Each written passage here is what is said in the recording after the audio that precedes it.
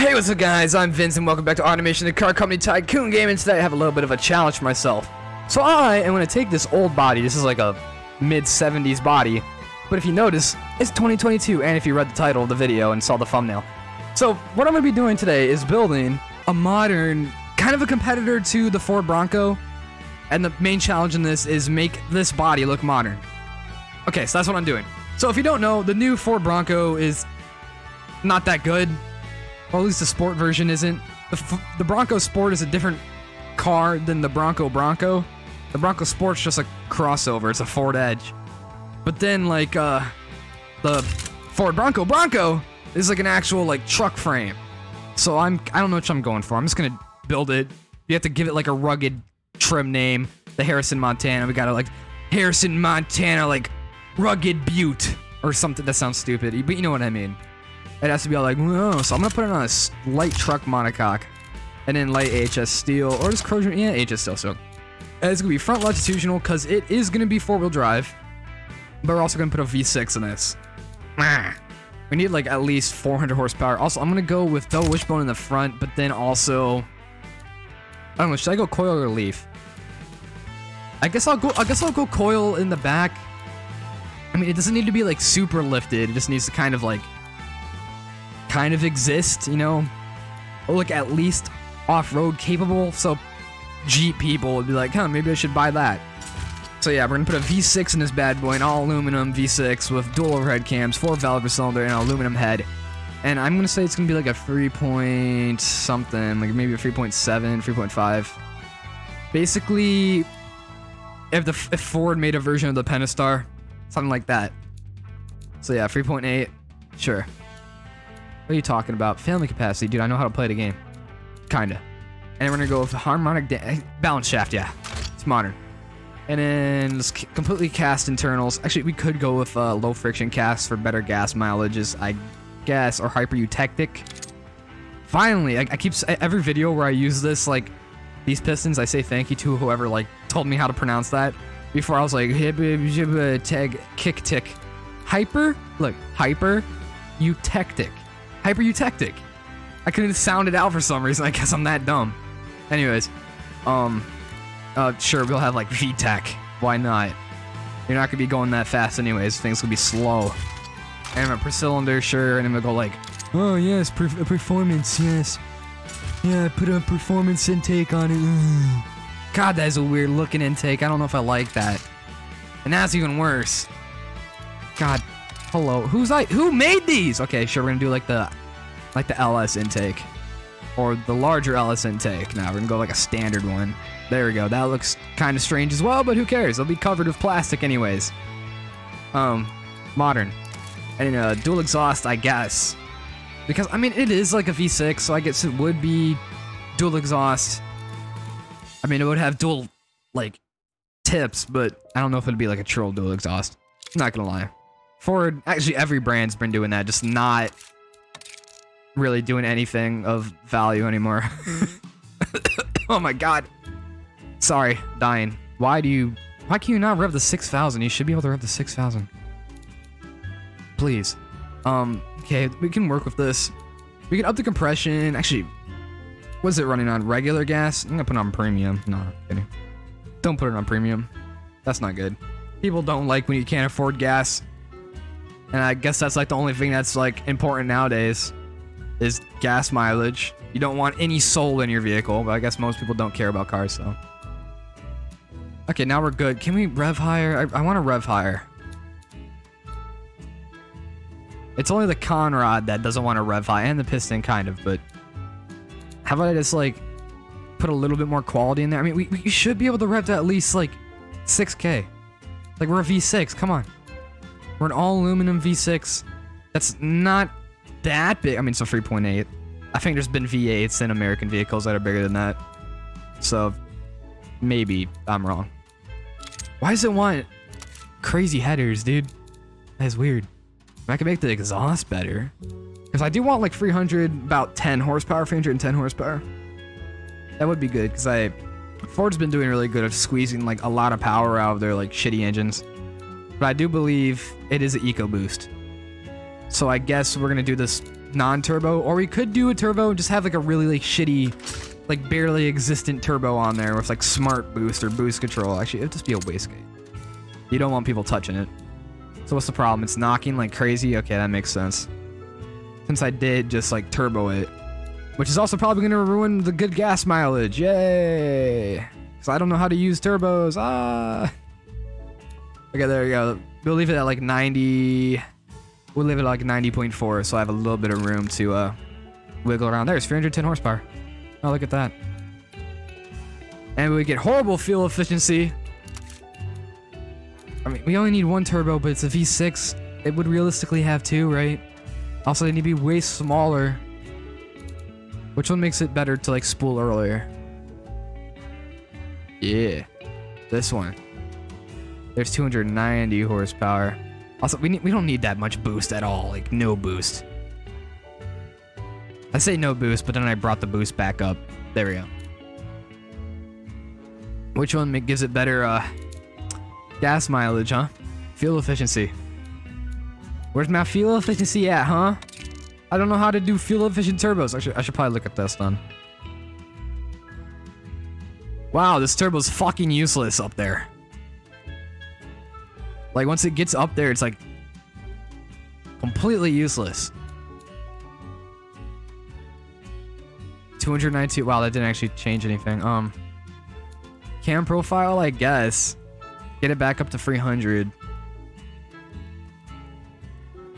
Yeah, that cam profile is way too high. With some springs and lifters. Maybe get it, make it so it makes power up there better. Or does you want more goddamn exhaust? Oh no, a turbo exploded because I gave it a better exhaust. Frigid 30 horsepower. Okay. Now maybe I can like neuter it. Okay, no, that it needs large exhaust, but it can't be too big because then it'll die. Oh, there's your problem because it's one single exhaust. Okay, now can I neuter it? Kinda. Like right there. Now it's neutered. Gas mileage is still ass. But I can just blame that on the big tires that it comes with. Yeah, let's do that. Also, we can up this just a tiny bit. Nope, not really. Okay, cool. 317 horsepower. Very hot running turbo. Can I fix that? Nope.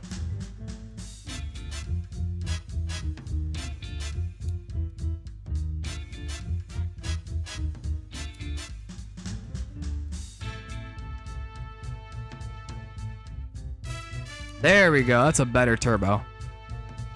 345 horsepower. And we got more horsepower out of it. Ah, vibe. Sick. We're cool. Do you want 245 horsepower or 200? Actually, that's a better torque. That's a better power curve. So I guess we'll do variable geometry. I don't even know what that means. Okay, there's your engine. I don't know if I like that or not.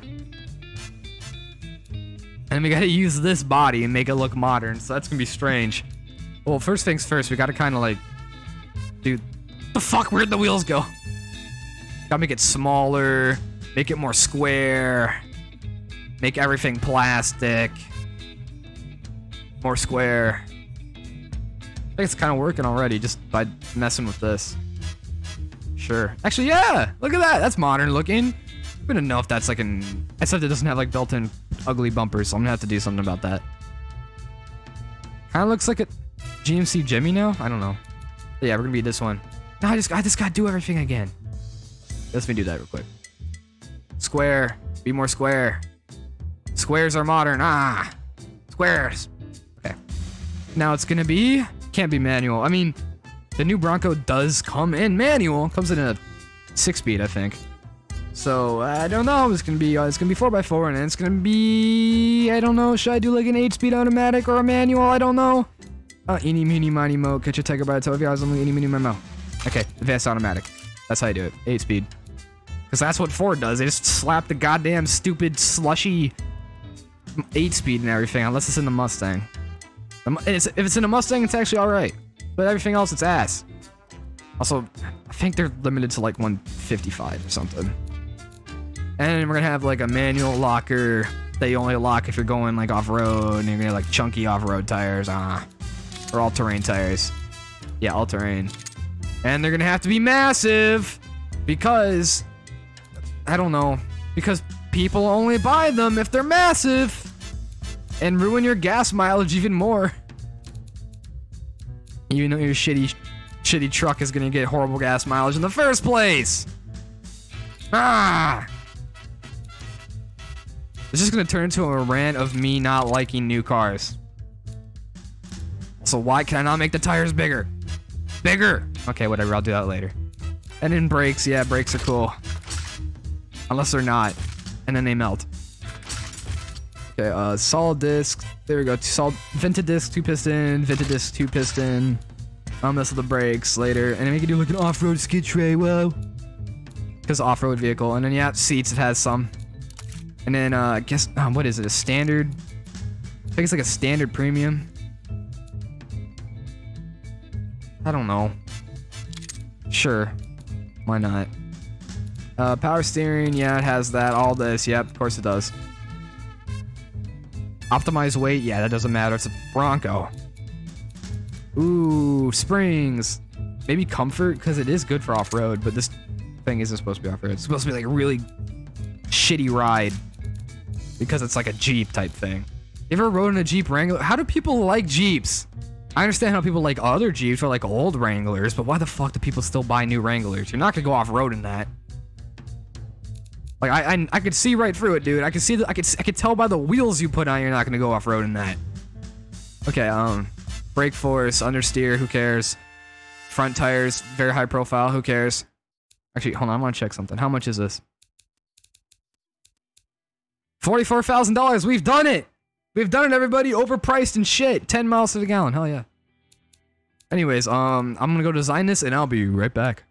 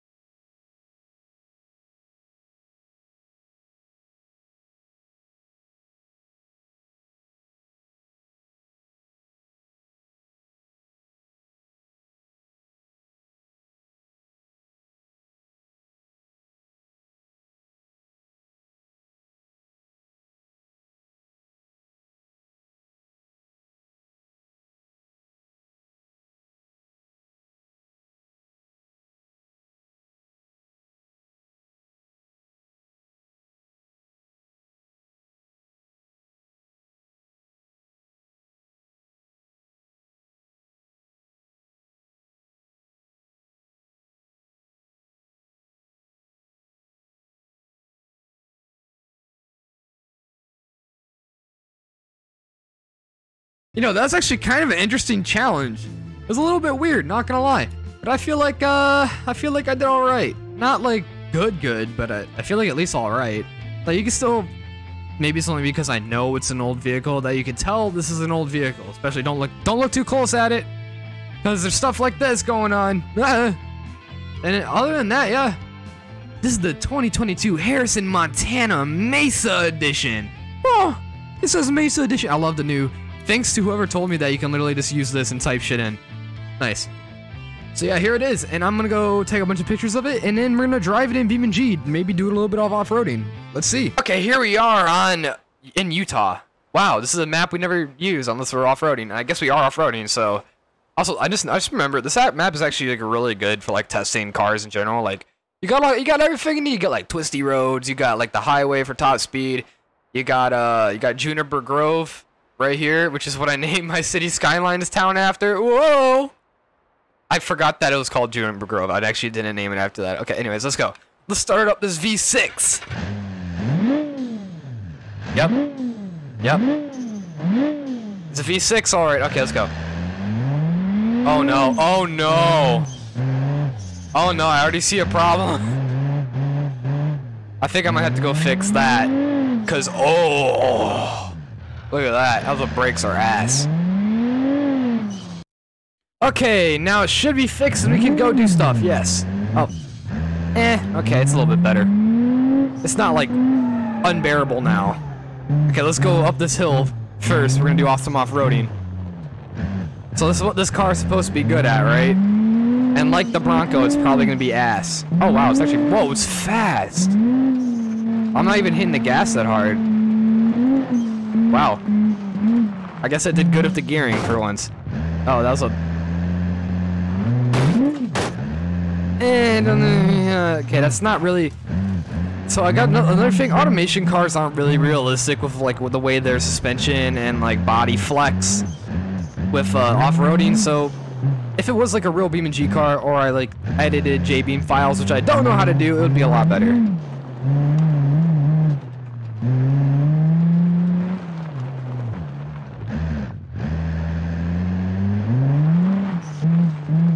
Okay, yeah, that's pretty alright. I gave it a Michigan plate because Harrison's a Michigan brand. I almost said British band. Michigan and England have, like, none of the same anything. Like, yeah, they don't drink tea in Detroit. I don't know what I'm talking about. Actually, they might now because Detroit's like a hipsterville.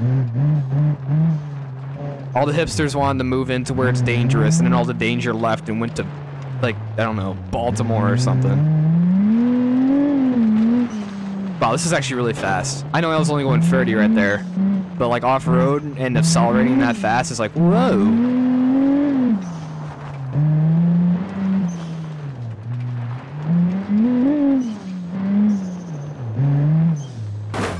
Oof. Did we lose our skid plate yet? Nope, we're good.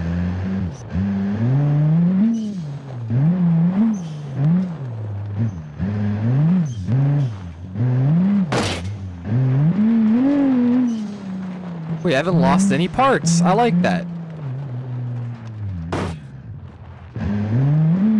Okay, maybe the suspension's a little too stiff now.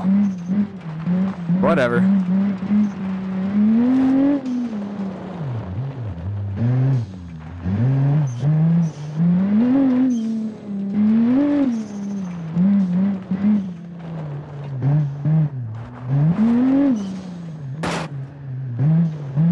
Also, realistically, you wouldn't be going this fast over like these kind of bumps. You would literally be like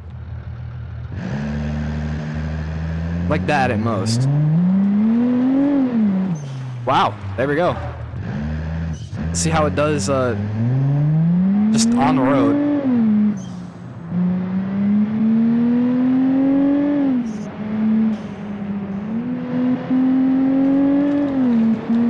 Kind of handles weird. I don't know how to feel about it.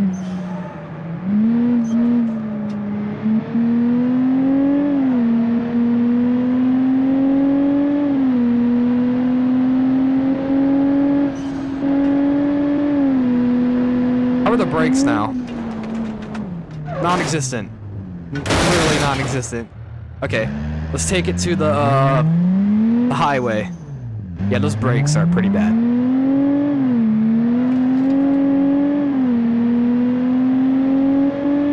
Why is this so fast? Am I going crazy or is this actually like weirdly fast?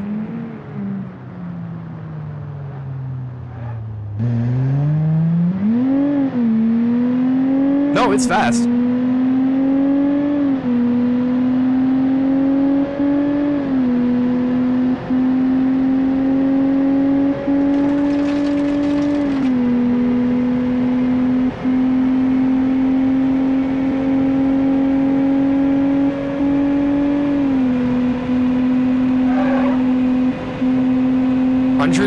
Wow. Let's hit the jump. Or not. Or not. Okay. That did not go the way I wanted it to. How about a donut? Can we do one of those? Oh, it wants to. Nah, I don't think we can.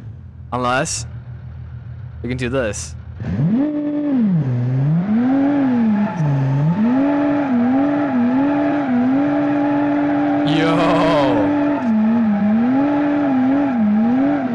Party trick.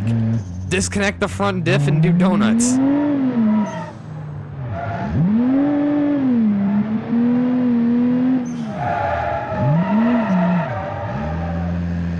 Wow. I actually like this car a lot. Anyways, I'm gonna take it to the track. The hard part about this is we can't do anything. We can't turn all the stuff off like immediately. I can turn. No, I stopped the engine. I turned the car off. Here, we can put it into sport mode. Whoa.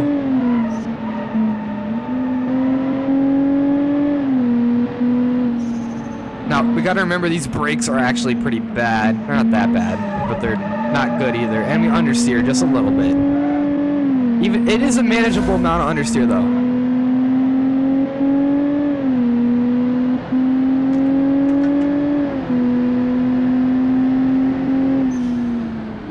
Now, this is a vehicle I wouldn't expect to be this fast. I keep saying it, but like, I don't think the Bronco is this fast.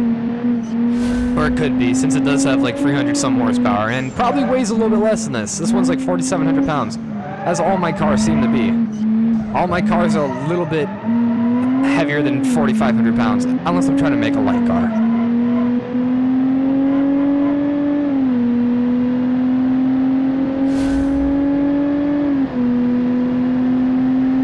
Let's see. Brake right here. I'm cooking my rear brakes because they're really small. I did mess up with the rear brakes. They're like non-existent. Our front brakes are doing all the work.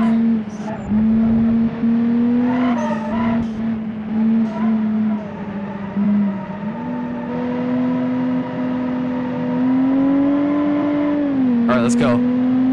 Let's see. I feel like this is a really fast lap.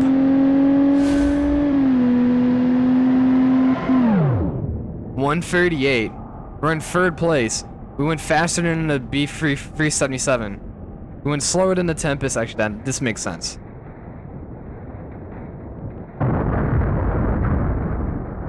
Huh. Wow.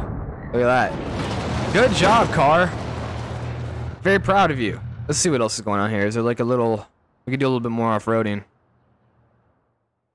I feel like there is an off-road spot around here, like over here. Nope. I swear I saw it in like patch notes or something that they added off-road area. Over here? No, that's just a thing.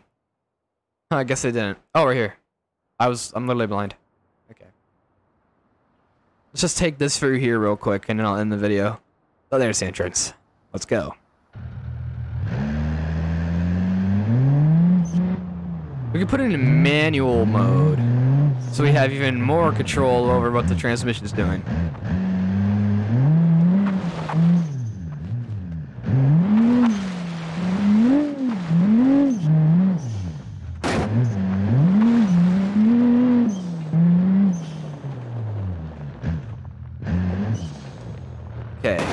realistically, you would go really slow over this and want a little bit higher ride height than stock, so I'm just gonna floor it. I broke an axle. Nice. At least I can crab now.